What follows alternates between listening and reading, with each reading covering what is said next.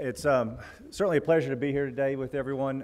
It's my honor to be able to have this opportunity to speak with you and talk to you about some of the things that we're dealing with in the United States in specific, but also internationally as well.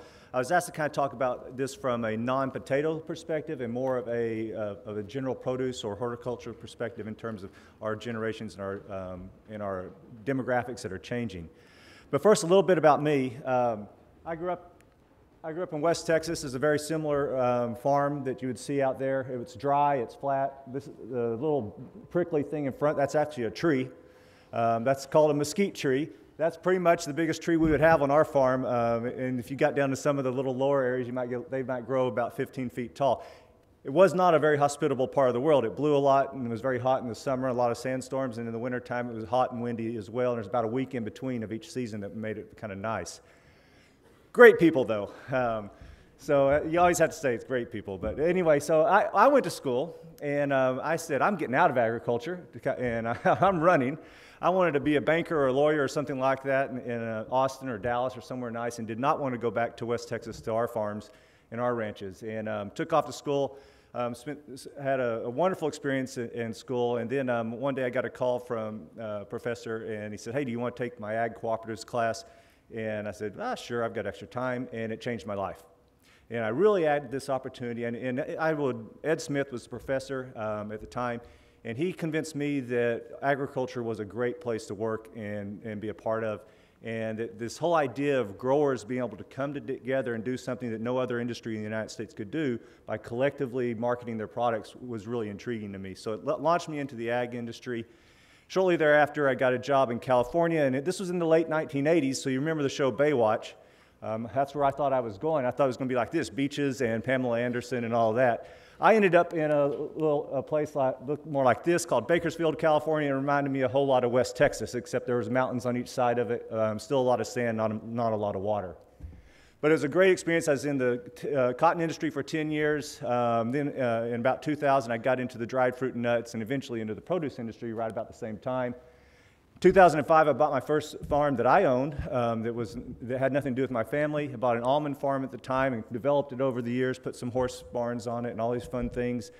And just about the time we're getting ready to start harvesting cherries, this is actually when we were picking, this year was our first commercial crop. First year I didn't pay more money on my farm than I actually made.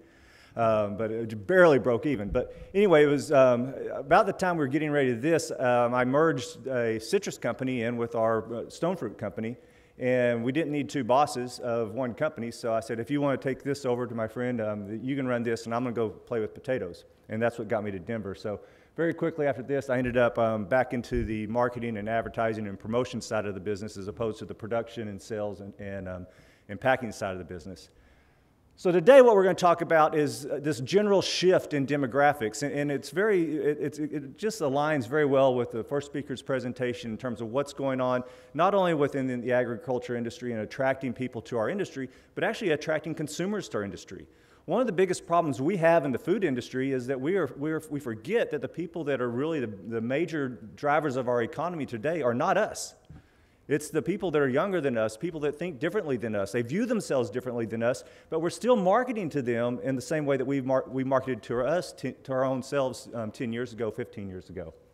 So we're going to talk about this, and I don't want to delineate it exactly by age because that doesn't really work too well when you're talking about marketing, but it's more about an attitude and a feeling, because this millennial feeling and their persona and how they view themselves is not limited to them. It's also just to them. It's also the Generation Z, the kids that are in school today. It bleeds over into Generation X, my generation, and even into the baby boomers to some degree. So it's a little broader than just an age demographic. It's more of a personal belief, a philosophy, and all the other things that are a little softer than just an age or a number. So what's the environment look like at retail today? Well, essentially, as we all know, we're offering consumers a tremendous assortment of options to buy in the produce department. There are over 1,400 PLUs in the produce department today. The average consumer in the United States walks into the grocery store maybe thinking about buying 4 or 6 different items in the produce department, but we're offering them this wide range of things in bulk and in package and in consumer packs and everything else. So it even expands beyond these numbers. It's almost overwhelming. And certainly for some generations, it is overwhelming.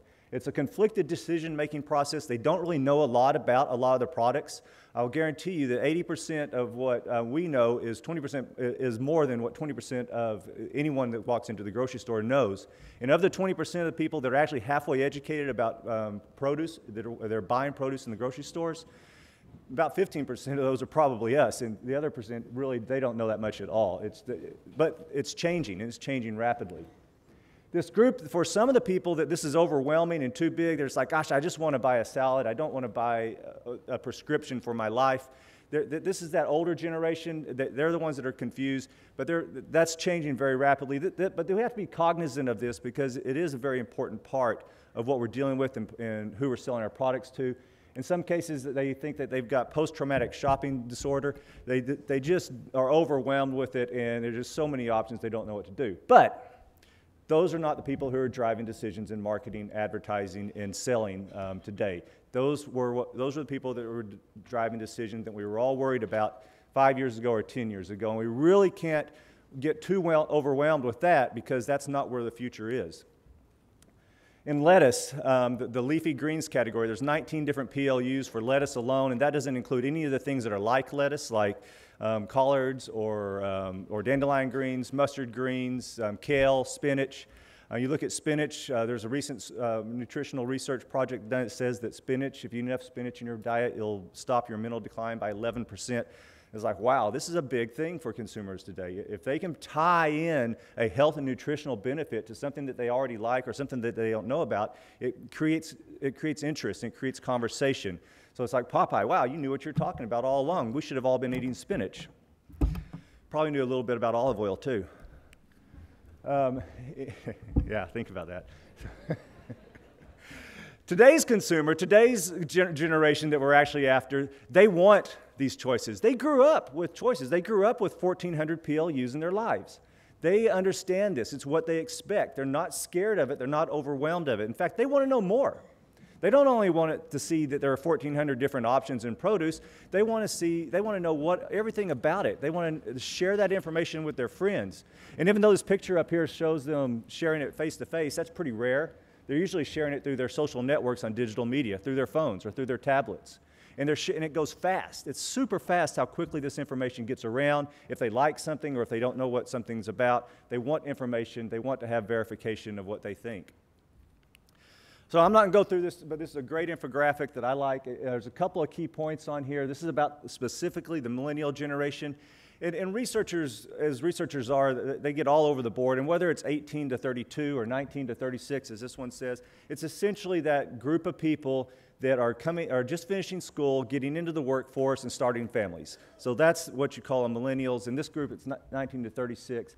The important thing here is it's 75.7 million people in the United States alone. That is the largest generation today in the United States, and it's getting, comparatively speaking, larger and larger every day. And the reason that is because the baby boomers are passing away at a rate of about 3,000 people per day, and they're leaving the workforce and retiring at a rate of about 10,000 people a day in the United States. Rapid changes in the United States like nothing that we've ever seen since the baby boomers came into the workforce, and it's changing everything we're doing in terms of marketing and advertising and brand development. They already control about $1.7 trillion in terms of economic activity, and I'll skip the rest of this, but down here on the right, you look at the values that are important to this group as compared to the baby boomers and the older generations. The things that are most important to this group are happiness, passion, diversity, sharing, and discovery. These are feelings. These are way, way different than the previous generations. Baby boomers, on the other hand, justice, integrity, family, practicality, and duty. Practicality doesn't even come into a millennial's mindset hardly. It just doesn't matter. I mean, why am I worried about practicality? It has nothing to do with me. It is so different, and it's what's shifting this so quickly. This is Generation Z. If you like the millennials, Generation Z is just awesome. It is going to be the most fun generation to market to we've ever had. These are the kids that are in school right now.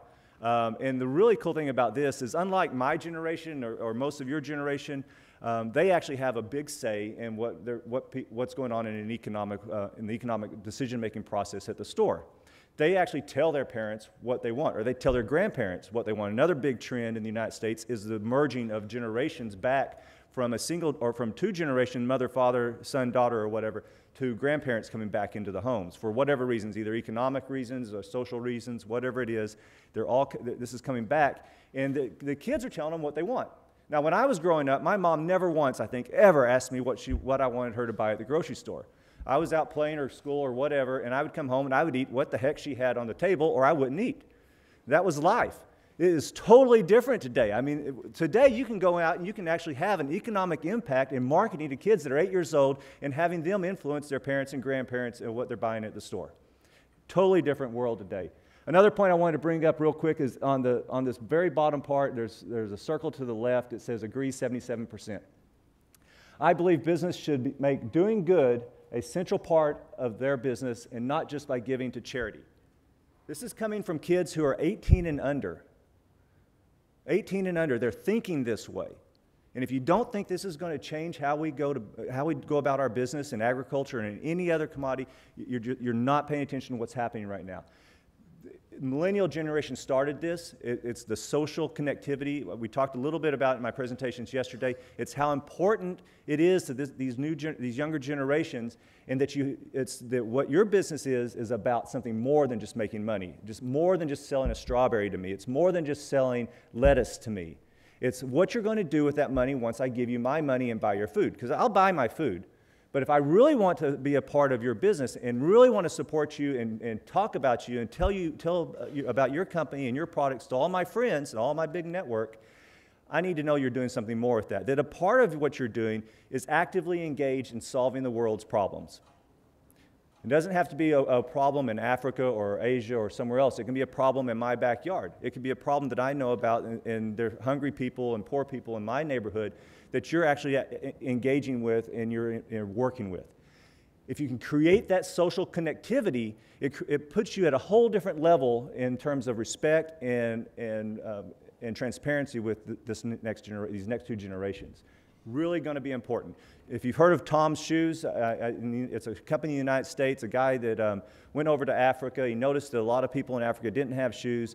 He decided he was going to create a shoe company, came back to the United States, creates a shoe company, and he says, hey, if you'll buy my shoes, for every pair of shoes you buy, I will also send a pair of shoes to someone in Africa and make sure that they have shoes to put on their feet. And this company went from nothing to one of the largest shoe manufacturing companies in the United States in a matter of 5 years. And it's not because his shoes are great. I mean, his shoes are kind of are not exactly all attractive. They're pretty cheaply made shoes. They're made for specific designs. It's getting better now.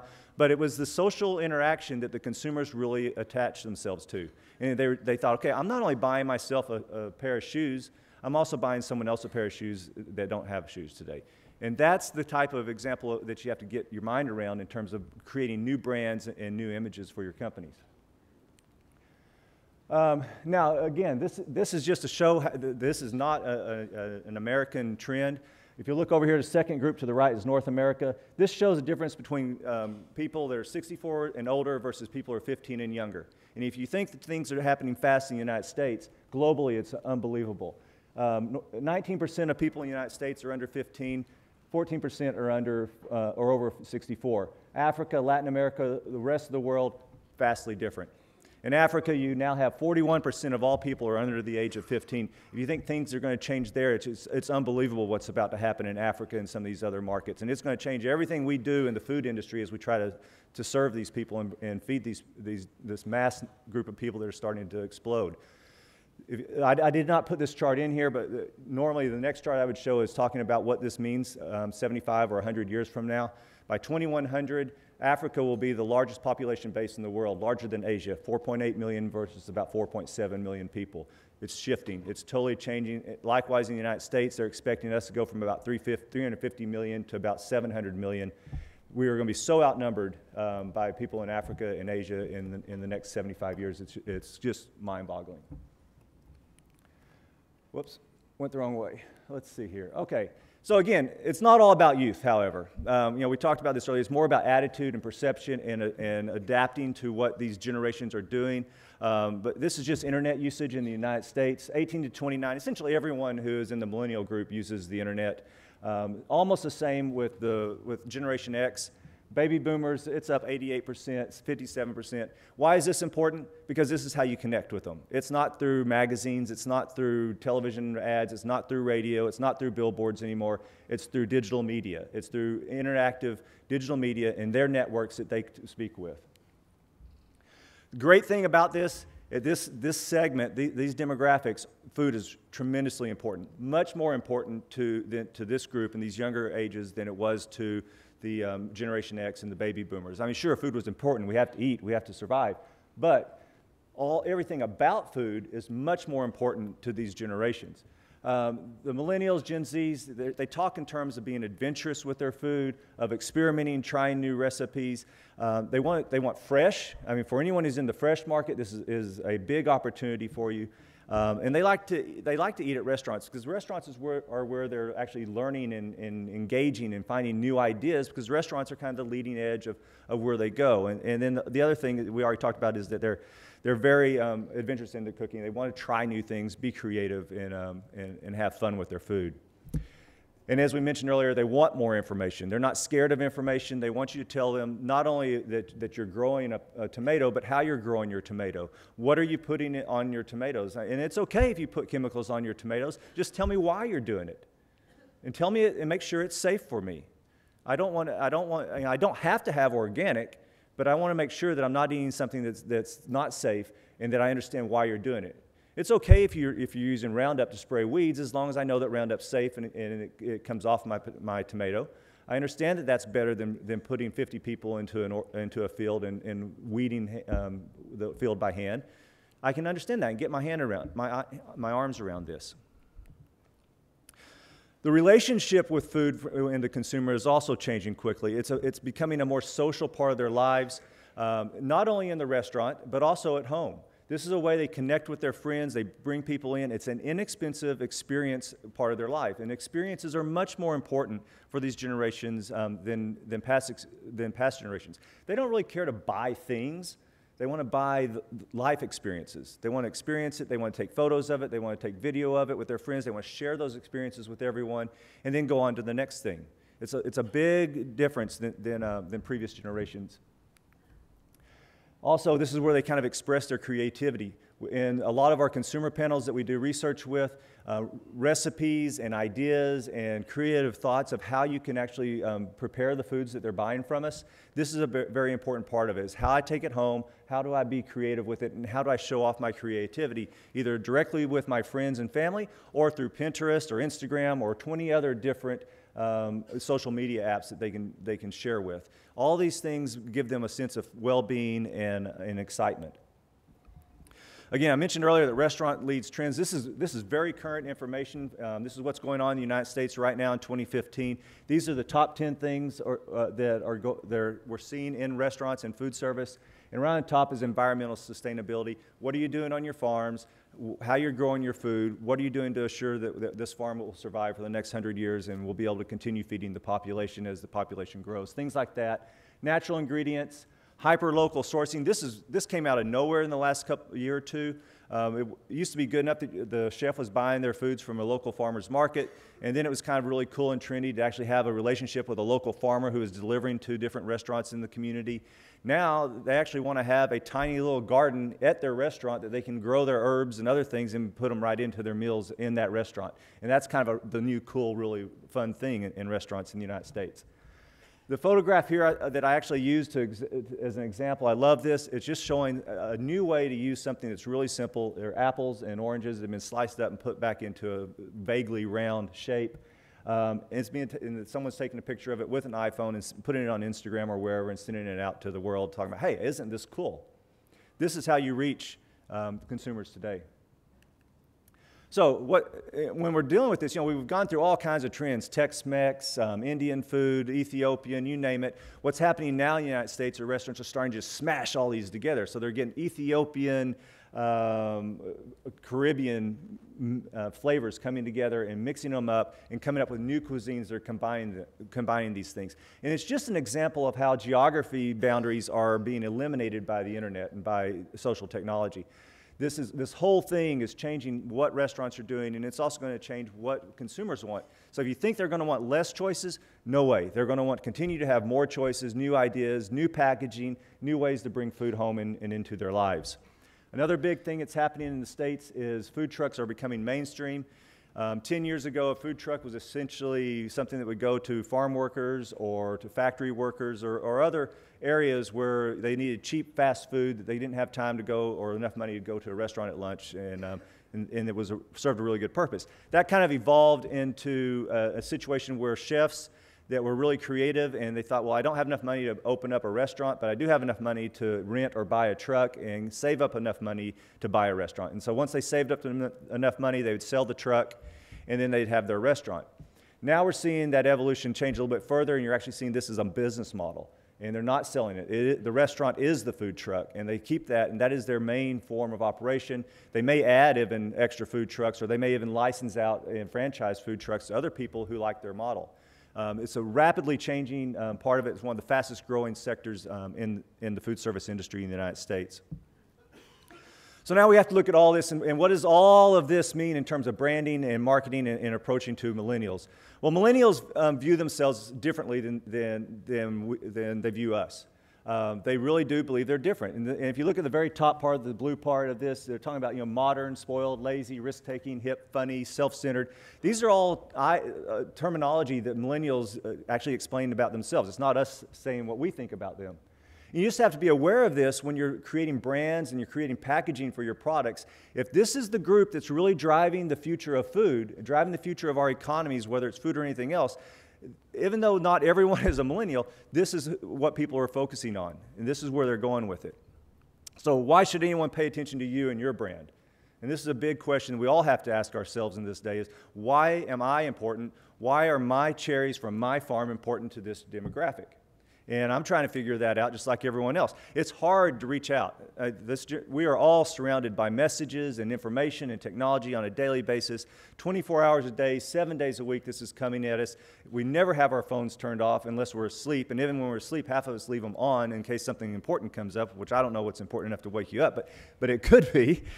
Email, my gosh, how many emails do you delete every day just looking at the heading or the title? You just delete them, get rid of them. And if you're doing it, think about someone who is 25 years old and getting 4 times the amount of email messages. They're putting every kind of spam filter they can on this to eliminate the gray noise in their lives. Multi-screen, multitasking, everything's going at warp speed. You've got to figure out how to be relevant in this world. And you don't create relevance by adding more clutter with the existing clutter out there. You just have to, you got to figure out what's special, what's different. You have to fight clutter with relevance.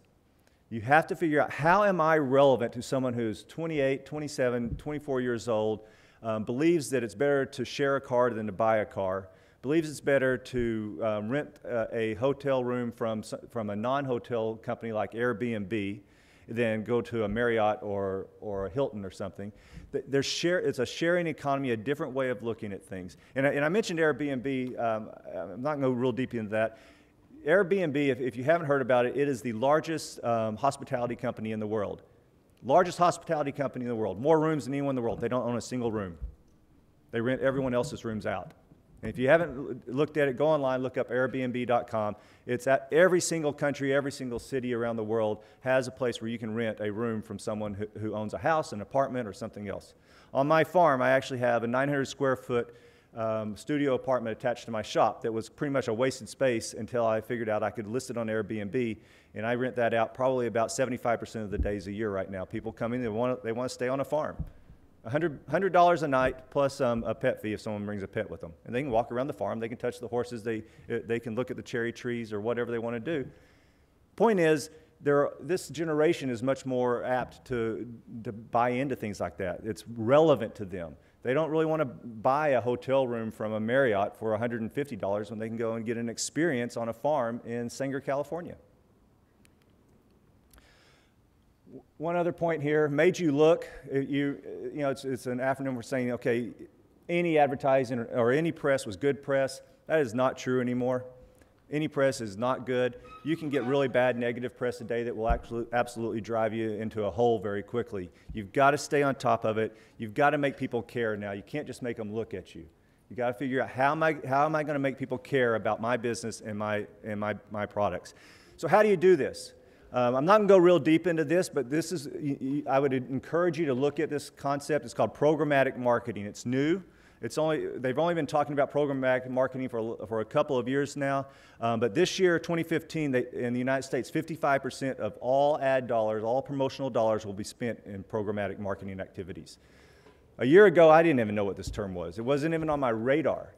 But it is all about intent targeting of a person or a consumer or a potential consumer. It is your customer on the micro level.